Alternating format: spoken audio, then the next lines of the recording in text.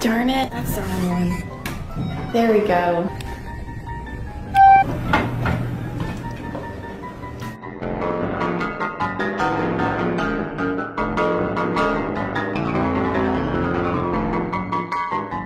Hello, my dudes. How are we doing today? It is just past 7 a.m. Friday, July whatever the date is, I have no idea. And I just got back from the gym. Right now I'm eating breakfast. I've awoken, that's for sure. I'm electric. Not really.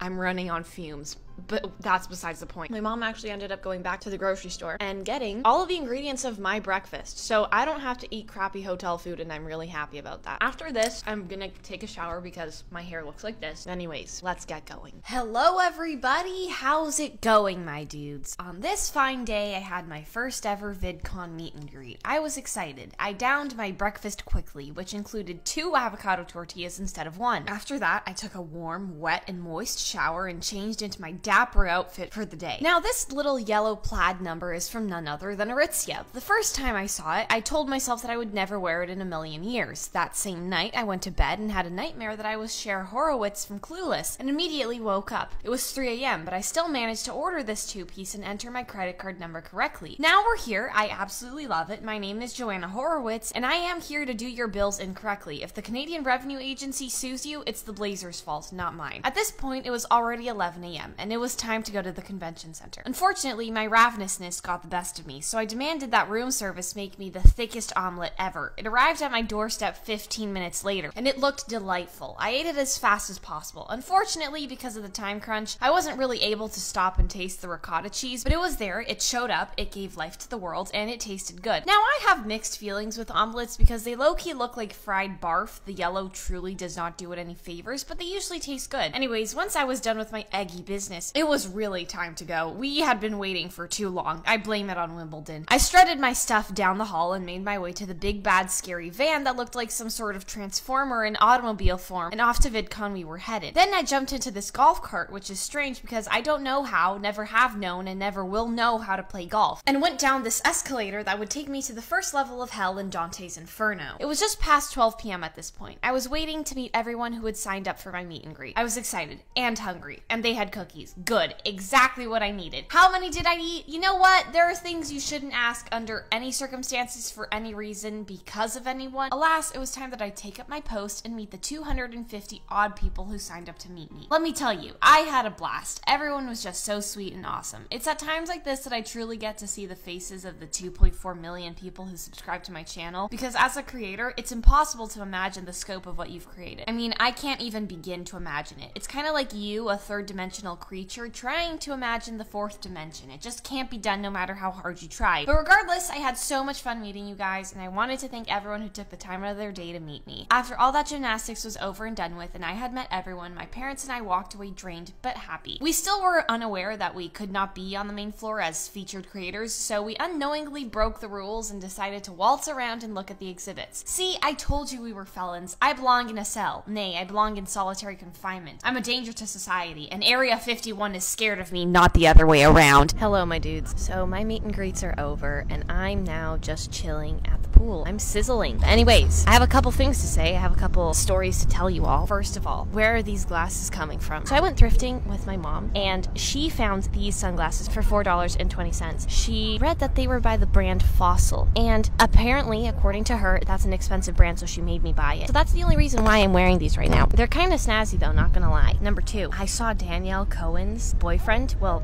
ex-boyfriend, I don't know what the heck is happening, and I was going to go up to him and ask him how old she really was, but then I remembered that he's also fetus, so he probably doesn't remember anything past yesterday, so that wasn't gonna really work. Third thing I have to say is that everywhere I went today, there were cookies, and every single time I picked one up thinking it was a chocolate chip cookie, but guess what? It was a raisin cookie. Are you kidding me? Are you serious right now? Like, you can't do one thing correctly. You had one job. You made the decision to give me raisin cookies. You have issues, my dude. So, unfortunately, I ate 3 raisin cookies today, and I was expecting it to be a chocolate chip cookie, and I was angry. So yeah, that was the worst part of my day by far. Right now, after this, I don't really know what's gonna happen. Maybe I'll just go out for dinner with my parents, have a fun time, eat lots of spaghetti. I'm kind of in the mood for spaghetti, not gonna lie.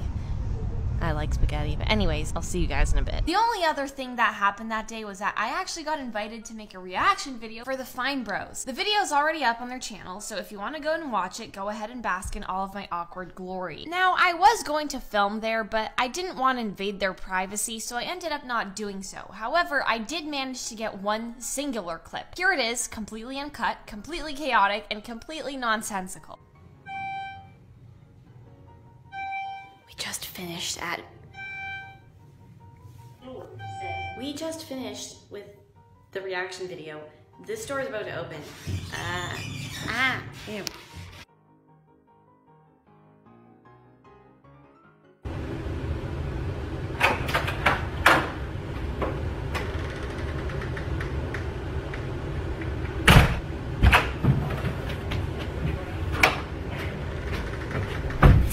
Hello, my dudes. How are we doing? It's the final day of VidCon. I have a meet and greet today at 10 a.m. I'm gonna take a shower, clean myself up a bit, because I'm one sweaty mess, that's for sure. I would like to thank a couple people. Actually, yesterday at my meet and greet, some people gave me some of their fan art and some gifts. To the girl who gave me the avocado, thank you so much. We were running low on them. And this painting, my dude, what the heck? There's a bunch of other things that people gave me. Someone gave me a Nerf gun. Thanks to everybody who gave me something, you know, but I'm gonna finish my breakfast now. I'll see you guys in a bit. So I took a soggy shower this time around and got my hair did by none other than Mother Goose. If she ever loses her blow dryer, it's over for me and my hair follicles. And suddenly, I was ready for day 2 of the VidCon madness. Now this outfit is almost entirely thrifted, but it is also completely inspired by one of the looks on the Aritzia website. Actually, as of me recording this voiceover, I am happy to report that Aritzia responded to one of my tweets, and I can't say I'm not excited. Oh yeah, and when I said that this outfit is almost entirely thrifted, the part that isn't is the white top. Why?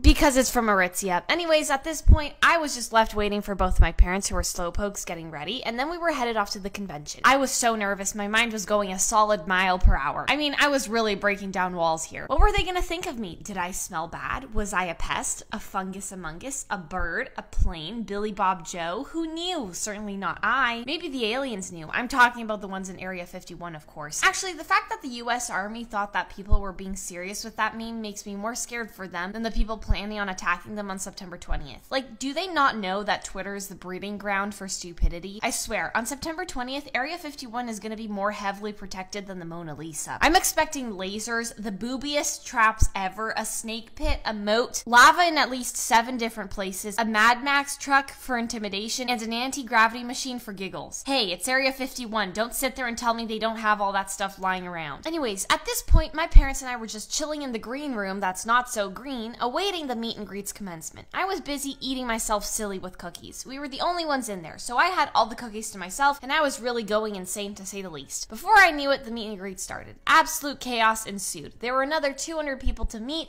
greet, skeet, and yeet. Everyone was so nice to me, it was very sweet. There were enough people there to line a street. Still, I shook everyone's hand with lots of time to spare. I mean, all I had to do was smile and stare. At a certain point, a young lady came by with these boots that sent me into a frenzy. No, they were not that friendly. Why? Because they were deadly. Okay, I need to stop. Before I knew it, the meet and greet was over. I was dead, to say the least, so I ate a bunch of chips. I haven't had chips in so long, and these just hit the right spot in all the wrong places. After a quick water bottle heist, because hotel water sucks booty, we were out in the wild. Put your sun hats on because we were going on a safari. Oh my god, Chris, no, don't pet the lions.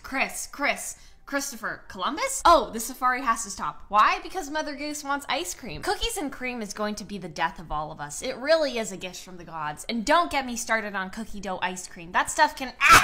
You see, here's my mentality. If you're gonna eat sugar, do it bad. Get out of here with your strawberry flavored ice cream. I want the every bite you take of this will cut 5 years off of your life type of ice cream. Unfortunately, at this point, we were too tired to keep walking around and meeting those who could not make the meet and greet, so we went back to the hotel where we accidentally goofed around with this strange car that we thought was a display, but was in fact some rich butthole's horseless carriage. And no, the hotel staff did not come out guns a-blazing to find both my parents waving and smiling in this 3 three-wheeled car. Flash forward a good 5 hours. It was time for the feast of the evening. Dinner!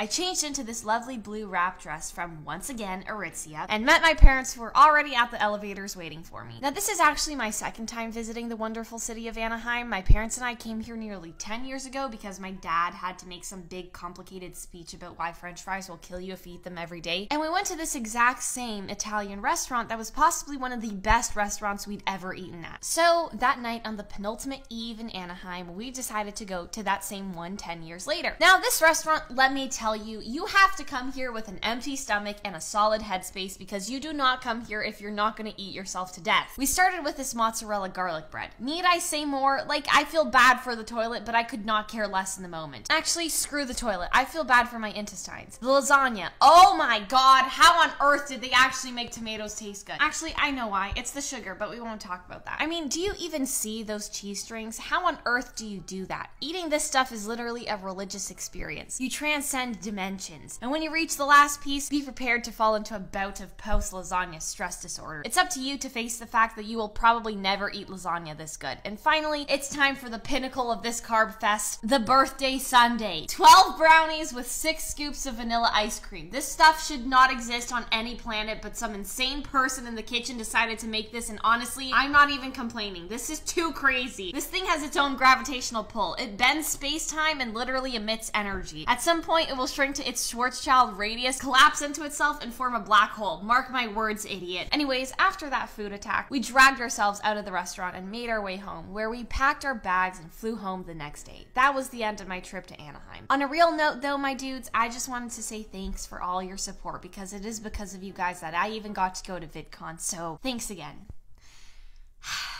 Now for the announcement you've all been waiting for. Now, it's been quite a while since I released merch, so it is with great pleasure that I unveil to you the Joanna Cedia box. I've been working on this for so long, and I'm so excited to finally have it out in the open. In here, I put all the little trinkets that you guys have been asking for over the past couple months. First of all, the pink sunnies. It's a classic. I've had these since I was a little fetus, so you can now join in on the fun. The beanie. This beanie will keep your noggin warm on the coldest of days, especially if you live in the Arctic, like I do. The mini microphone keychain. Now, I don't own a castle yet, but when I do purchase one, my keys will go on this. Next, the kazoo. What more do I have to say? If you want to make a cover of any song, this is my instrument of choice. This little pin with my glasses on it. I'm sorry, but they are not actually functional glasses. Don't put them on your eyes because you will bump into your own feet. And finally, we have this little pig. Now, most of you might be wondering what the hell this is, so let me tell you. In my profile picture, there is one wonderful little piggy there. I wanted you guys to have one too. You can eat breakfast with him, play chess with him, storm Area 51 alongside him. It's honestly up to you. Let's move on to the launch itself. Now, the part about this launch that I'm the most excited for is the fact that all the money I make will be donated to a charity. I wanted to give this money to others who needed it more than I do, so it will all be donated to a charity here in Toronto called Pathways to Education. They focus on ending poverty through keeping kids in school and not dropping out, which is something I really support. It would be really cool if we could get about 1,000 boxes sold to really get a sizable donation going, so that will be the goal for this campaign.